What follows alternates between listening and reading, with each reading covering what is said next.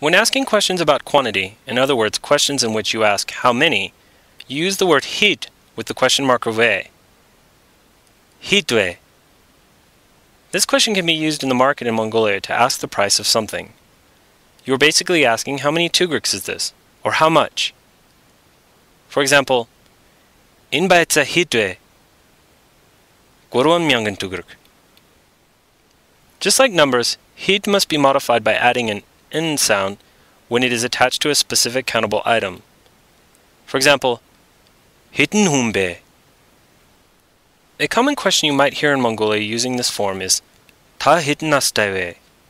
This question literally translated is, how many years of life do you have? But its meaning is, how old are you? An exchange using this expression might go something like this. Ta hitn astawe. 고춘 타운 나스타.